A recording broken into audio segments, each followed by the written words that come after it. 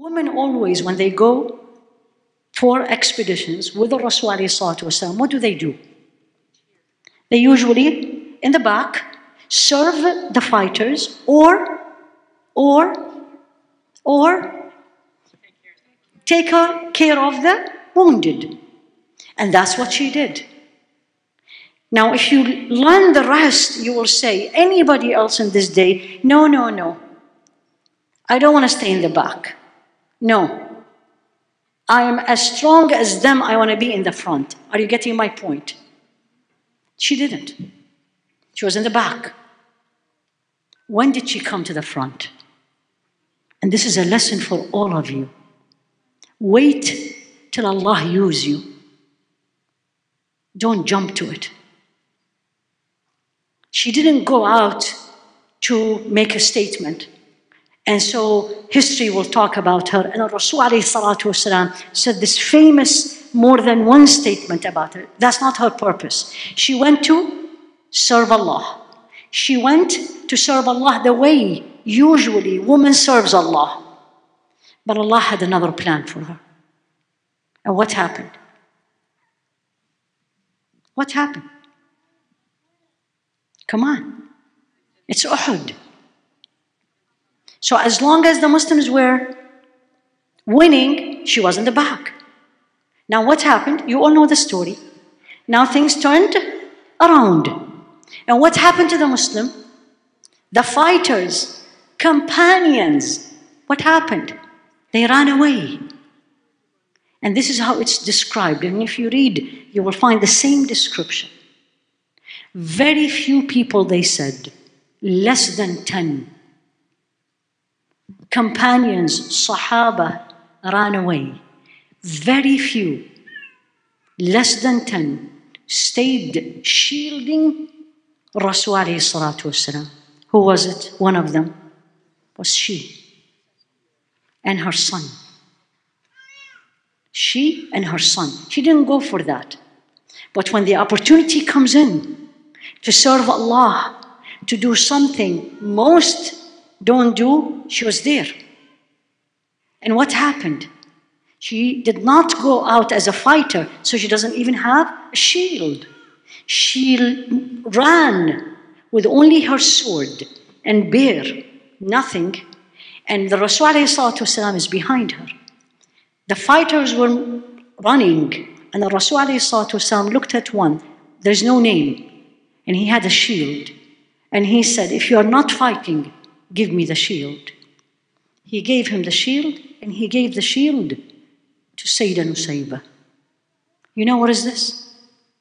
Again, when Allah wants to use you, He creates the opportunity for you. And He facilitated. And He facilitated in a way, perfection. Don't do it. Don't do it with yourself, meaning ask Him to use you. But don't put orders to Allah, as I say this to myself. I want it this way or that way. I want to serve you, Ya Rabbi. You want me to serve you as a speaker? I'm here. You want me to serve you as the person who cooked the food, to serve the people who attend the conference? I'm there. You know what I'm saying? Don't pick and choose. This is the deen of Allah. He chooses where He wants you and where He's going to use you. And the result is the same. So her son comes in. She had two. Both of them died. But not in Uhud. Habib and Abdullah. So Habib was running and he had a wound in his arm, bleeding. And the Rasul ﷺ told him, tie it and come to your mom. You need to feel this. It was a fiasco, it was a mess. They were losing and running. He comes in. What is she doing now? Now this is the mother. This is her son. Now this is the fighter. Look how many hats she was wearing. Now she's the nurse. She pulled her son. She had around her tied some bands because she was going out for nursing. She take one band, tie her son wound bleeding, and what does she say? Go back and fight. Look at me and you. Go back and fight. What did he tell her, alayhi salatu wasalam? No one can do what you just did, ya Amara. This is one of the statements he said about her. No one can do that.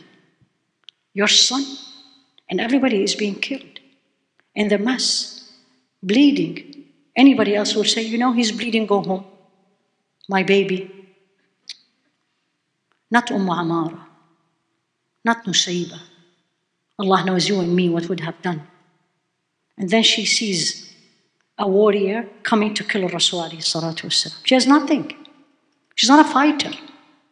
But when you have the faith, when you really love Allah, when He puts you in the place where He wants you to defend, I'm there. And then He comes in, and they were all on horses. She was not riding. They were all standing. And that man comes in, and he missed her, then turned, and then she hit the horse, and the horse fell, and the man fell, and then she killed him. Nusaybah. That's why he said, لا نطيق ما تطيقين يا أم عمارة. We cannot do what you are doing. That's a woman. One. Only. And then at that point she said to Rasul alayhi salatu wasalam, what did she say? Pray for me and my family in the middle of the battle.